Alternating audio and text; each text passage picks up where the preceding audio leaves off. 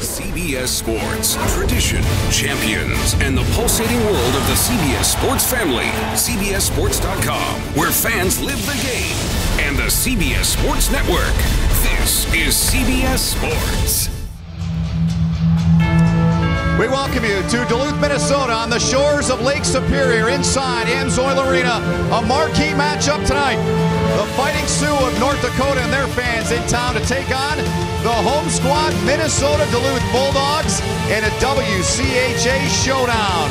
Inside of the brand new $80 million arena, it's North Dakota, number 16 in the nation, taking on number 3, Minnesota Duluth.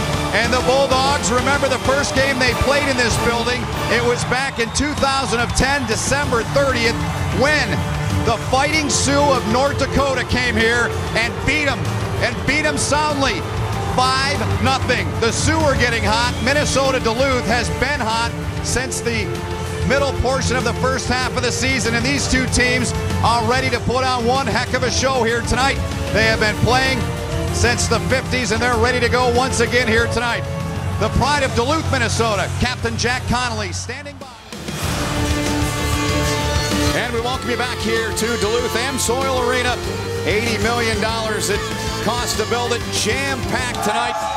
And they are fired up here to see the North Dakota Fighting Sioux and the Minnesota Duluth Bulldogs square off.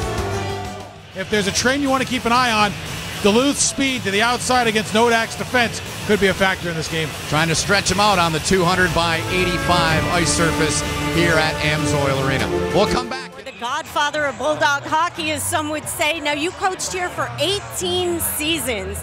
Some great times there in the early 80s, going to the tournament and the Frozen Four. When you left the program, you said what every program needs is a state-of-the-art facility. The Bulldogs have it now. What are your thoughts of this place? Oh, it's spectacular. I mean, you have to come here to really appreciate it. The amenities here are what every coach needs. I mean, you have all the special things to make a program A1. You know, it's interesting. I played in the first game in the old building way back in 1966, and that was a state-of-the-art building then. And it gave us some advantages, but this one is spectacular. And you know, and if you're going to play in big-time college hockey, you have to have big-time college facilities. Well, it's certainly paying off last year with the national championship. Mike, thanks so much for joining us. We really appreciate it. Thank you, Shireen, and welcome to Duluth. It's good to be here. Ben, back to you.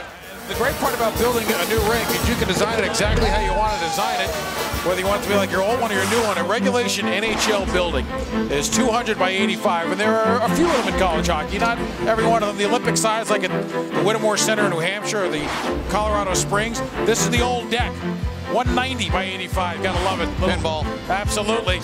And this rink is NHL size, 200 by 85 as we get back to the original dimension. North Dakota wins its 4th straight. They beat Minnesota Duluth by a final of 3-1, and they did it in large part team effort, but they got some help from goaltender Aaron Dell. Let's take a look now.